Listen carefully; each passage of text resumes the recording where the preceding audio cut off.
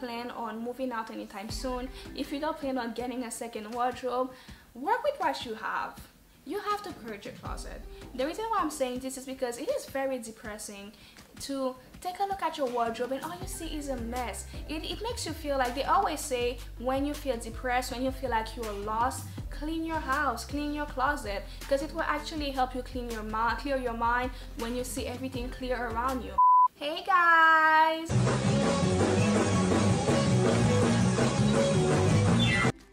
My name is Marinelle, I am a fashion stylist, and welcome back to a Stylist Tips and Tricks. On this platform, we're all about sharing fashion tips, fashion tricks. If you are new here, go and watch the previous videos, go listen to our amazing fashion tips, fashion tricks, go read the comments to hear about other people's fashion tips or fashion tricks. I'm sure you ain't got nothing to do. I'm sure you're probably watching this on a Friday or a Saturday. You ain't got no work tomorrow. Just go have some fun. Go watch the previous video, go interact with us, get to know us a little bit after watching this video, of course, because today y'all, I'm actually going to make you guys work a little bit. The f did you just say? Oh hell no, get your ass. Just a little bit. It's gonna be fun work though. It's gonna be some fun work. We're just gonna have some fun together. I would love for you, but before I say this, if you're new here, or I don't know when you're watching this, video, 2020 has been a mess. The entire year has been a whole mess. I'm sure while you were at home, you had time to work on a side hustle, learn a new skill. It can be a new language, it can be any other skill that you want. Also spend time with your family, and I'm also sure that you had time to actually declutter your house, right? And if you declutter your house, it actually also means that you had time to declutter your closet, right?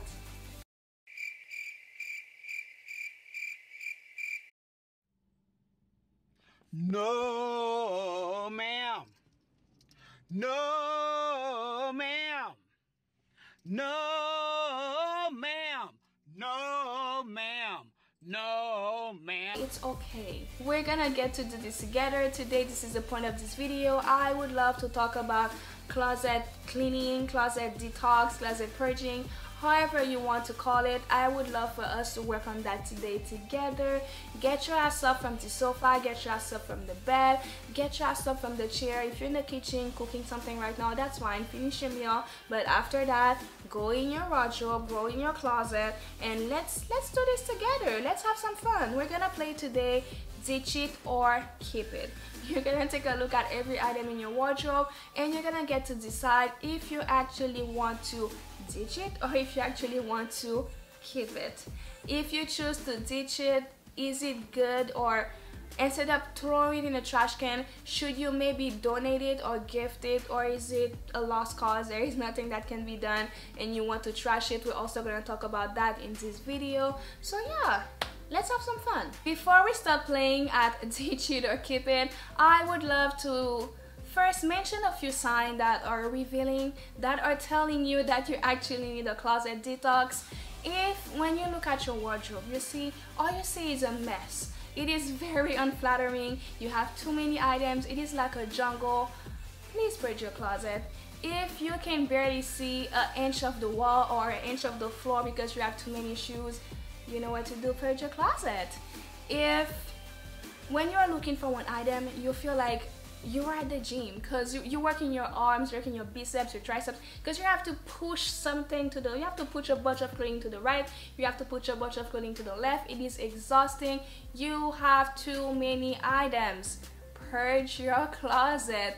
Or if your clothes are inside a drawer, they are folded inside a drawer, they are supposed to be folded inside a drawer, but they are not, because they are piled up on top of each other. You can barely close a drawer, you can barely open a drawer. Or if, let's say, the clothes are hanging over a rod because you have too many items, purge your closet. Okay, it might also mean that your wardrobe is too small, and it's okay. Your closet might be too small and you do have a lot of items and you feel like you need all of those items. Let's say the drawer are overflowing, or let's say the clothes are hanging over a rod, or let's say you don't have enough space to put your put your shoes, to lay your shoes, or to display your shoes. Or let's say also that everything is piled up on top of each other. You have to put shoes on top of each other, or you have to put small bag inside small bag inside big bag. Yes, it might mean that the issue is your closet is too small. I get it. But if you don't plan on moving out anytime soon, if you don't plan on getting a second wardrobe, work with what you have. You have to purge your closet. The reason why I'm saying this is because it is very depressing to take a look at your wardrobe and all you see is a mess. It makes you feel like, they always say, when you feel depressed, when you feel like you're lost, clean your house, clean your closet, because it will actually help you clear your mind when you see everything clear around you. Clear your closet. You need a closet detox. Please work with what you have. This is your wardrobe for now, unless you plan on moving very, very soon. Or if you don't want to get rid of those items, that's fine. Place them in a box or place them somewhere until you actually get a bigger wardrobe and you can go back to displaying all those items. But for now, please purge your closet. If there is a strange odor in your closet, if you are trying to become more minimalist, your priorities are changing, your priorities in life are changing, and the clothing that you have right now, they don't represent the new you or the person that you want to become, it is time for a closet detox. It is time for us to stop playing at ditch it or keep it. So let's just get to it. For doing the closet detox, please make sure that you get a few trash bags. The reason why is because we're gonna separate the clothes in piles, and I don't want you to do this in one day because it's gonna get exhausting. It will be tiring. Therefore, you might do it on a Saturday and then get back to the rest on Sunday, or you might, let's say, do it a Saturday and then after that continue next Saturday. So put your clothing in a trash bag so that they're not bothering you. Also, if you are living with a significant other, if you are sharing your room with a brother or sister, or if you're sharing your room with your parents, yes, there are some people who are sharing rooms with their parents. Thank God I ain't one of them. Out of respect for them, don't just lay the clothes everywhere. Put them in trash bag if you do plan on getting back to it later, if you don't plan on doing it one day. Also,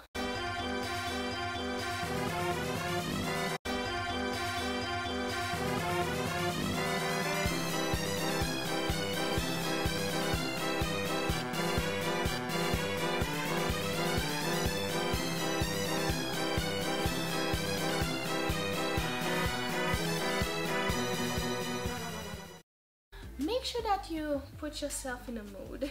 Make sure that you get a glass of wine, a glass of champagne.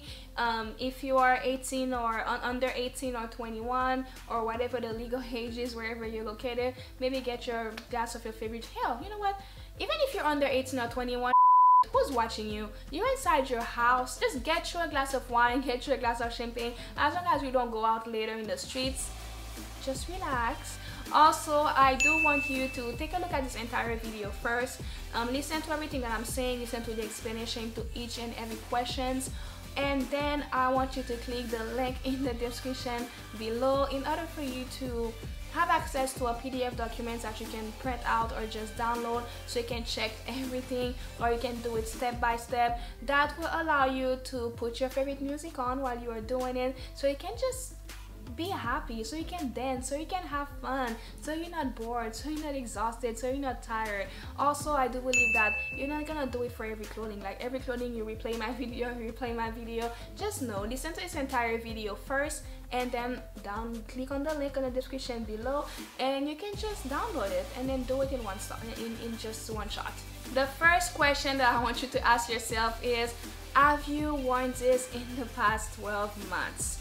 Now, why I say 12 months, because I know there are certain blogs or websites that say 6 months. Why I say 12 months is because if you live in a country like me, Canada, we have winters that are brutal winters, and all we can wear is our winter clothes. We have summer is extremely hot, and all we can wear is our summer clothes. We also have spring, we also have autumn. Because of all those seasons, all those weather changes, they only come once a year. So that's why I say 12 months, because there are clothing that you haven't worn in the past 6 months, and it's totally normal. So you need to think about that in order to take your decision. If you live in a country like me, or even if you don't, 12 months is a good indicator according to me. So if the answer is yes, you put in the yes part. If the answer is no, is maybe, I'm sorry, you put it in the maybe part. Now the answer might be no, but I still want you to put in the maybe part, and we're gonna explain later what to do with that maybe pie. The next question is, are you actually interested in wearing this again? Now for this question, I want you to think about, is it trendy? Does it remind you of a bad moment in your life? Is it attached to a bad memory? Maybe it was a gift from an ex-boyfriend, from an ex-husband, or a parent, or I'm sorry, a family member, let's say, that you no longer talk to, a friend that you no longer talk to that has betrayed you. It could be because it no longer fits your silhouette, it doesn't embrace all your curves, let's say, or maybe because it doesn't put you in a good mood, it doesn't make you happy, it doesn't make you feel confident, let's say. Whatever it is, you said yes to the fact that you had worn it in the past 12 months, but do you plan on wearing it again next winter, next summer, next autumn, next spring? You have to decide yes or no, but no, like I said, is the maybe pie. If you were to buy this again right now, right at this moment, will you? Maybe it was something that you bought impulsively, you were hanging out with your friends, they all bought that specific item and you felt like you wanted to buy it too, and that is your fault because you could have invested that money in something else. I'm just saying. If you were to buy this right now, will you? Yes, maybe, or no, but again, no is the maybe pie. Also, ask yourself, do you have the opportunity to wear it in a near future? And by a near future, I want you to think up to 1 year. Why? It's because if you have to keep it for more than 1 year, it is taking too much space. It is taking too much space in your wardrobe. It might be a dress that you bought for a wedding, let's say. I understand that, you know, people don't usually have weddings like every year, so you might not get an opportunity to wear it actually up to 1 year, but you have time to buy another wedding dress. You do have the time to do it. Go sell that dress on Poshmark, on eBay, on Kijiji, whatever, or go give that dress to somebody else who actually have a wedding coming up in the near future. Go donate it and actually buy something else. And also, styles change every year, so when another wedding is gonna come up, you might not even want to wear it. Is it an Halloween costume? Is it a Christmas costume? Let's say you went to a to a party for Christmas. Like, are you gonna wear it in the near future? And by the near future, I mean up to 1 year. Also keep in mind, are you actually working on losing weight? Are you actually at the gym right now trying to be more fit? All those things are things that you need to think about when you're deciding yes or maybe when it comes to if you're actually going to wear this in a near future. Also,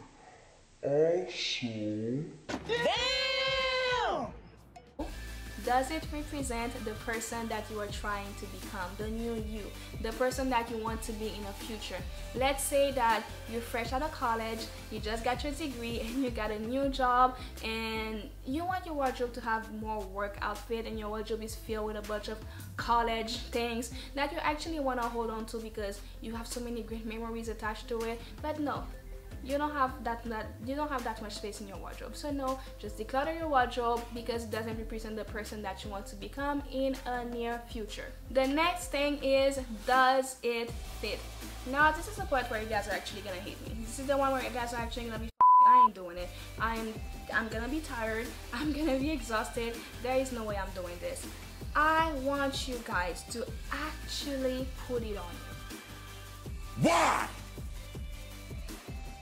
I don't want you guys to just look in the mirror and be like, okay, do I like it? Do I don't like it? I actually want you guys to put it on you and to decide, is there any rolls on my back? Can I sit down? Can I stand up? Are those shoes uncomfortable? First of all, if they're uncomfortable and you bought it, you should not feel like it was going to be uncomfortable for a very long time or forever. I'm just saying, just think about it. Can I still can I still zip the clothing up and down? Just actually put it on you and think about all the stuff. If there are some items that actually you cannot decide, you feel like maybe I am not sure, that's fine, put it in a corner for now, and when you have family or friends that are available, call your significant other in the room, call your brother, call your sister, it can be your parents if you want to, your mother if you're very close with your mother or father, or FaceTime your friend.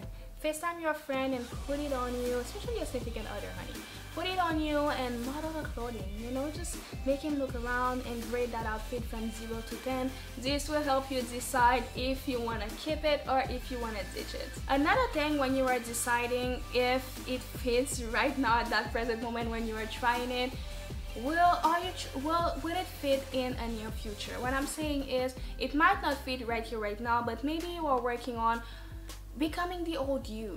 Maybe you gain a lot of weight because of pregnancy and you actually plan on losing this weight after pregnancy, so you're going to work out, you're going to eat healthy, do all of those good stuff, and this specific dress will actually fit again. Or maybe you actually lost a lot of weight and you want to gain weight and this clothing will fit in the near future. You need to also think about that. Also, let's say you lost a lot of weight, but the clothing can actually be tailored. So you can actually visit a tailor to find a way for him to make it a little bit more fit, or it could be something minor, like the leg print is a little bit too long, so you want a good tailor to cut it, to fix it for you. Those are all the questions that you need to ask yourself in order for you to better decide if you should keep it or ditch it, or in order for you to decide, does it fit at this present moment or will it fit in a near future? Again, a near future up to 1 year. Is it damaged? Is it staying? Is it ripped? Is there a hole? Maybe the color is fading. Is there a missing button? The zipper is broken. Whatever it is there a damage? If yes, no. Also, is it a minor damage maybe? If it is a minor damage, the next question that you should ask yourself is, can it be fixed? Can you maybe run to Fabricville, which is located in Canada, and buy buttons and then have somebody replace the missing button? Can you visit a tailor to fix the zipper? Can you find someone to remove that stain on that leather boot, leather jacket? Whatever it is, can it be fixed? Now, if you believe that it can be fixed though, please think about if you're ready to invest money in fixing it. You will be surprised on how much it could cost to fix something that you believe is minor, that you believe is like, yo, this is like a simple thing, this is a small thing. Why are they asking me that much money to fix it? You might be surprised, honey. You need to think about, are you actually going to invest into fixing it as well? Visit a tailor or whatever it is, or ask like, hey, I would love to repair this, but before that, how much money are you going to charge me for this? How much money are you going to charge me for that? If you're somebody who is patient, which is not my case, please visit multiple tailors to make sure that you get a good price, or go on a Facebook group and find somebody who is a student maybe, but that is very good at it, and say, hey, how much you're gonna charge me for this or that. They might charge you cheaper.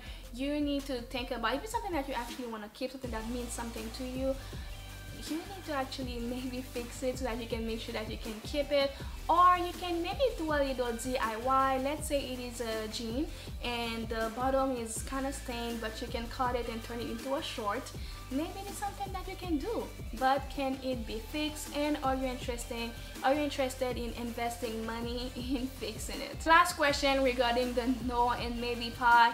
Does it still have the tags on and you own it for at least 10 months? If it's not a wedding dress, if it is a wedding dress or wedding shoes, I get it, that's normal. But if it's not a wedding dress and you still have the tags on and you haven't worn it in the past 10 months, you ain't gonna wear it anymore.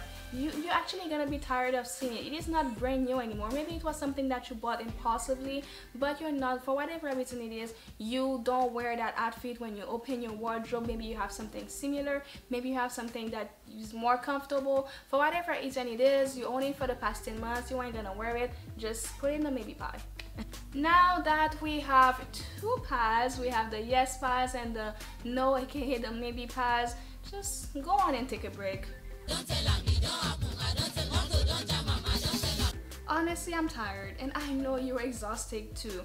I am exhausted from talking. Let's just move on to something else. We will continue this next week. We'll continue this tomorrow if you want to. Now, if you're not tired, which I don't understand how you're not tired, the link for part 2 will be in the description below. If it is next week for you, just click on it and continue. But for now, finish the rest of your bottle of wine, finish the rest of your bottle of champagne or whatever drink that you have right now. Put the clothes inside the trash bag, like I said, because you don't want it to bother you while you're doing your stuff during the week or during the day, or you don't want to annoy whoever that you're sharing your room with.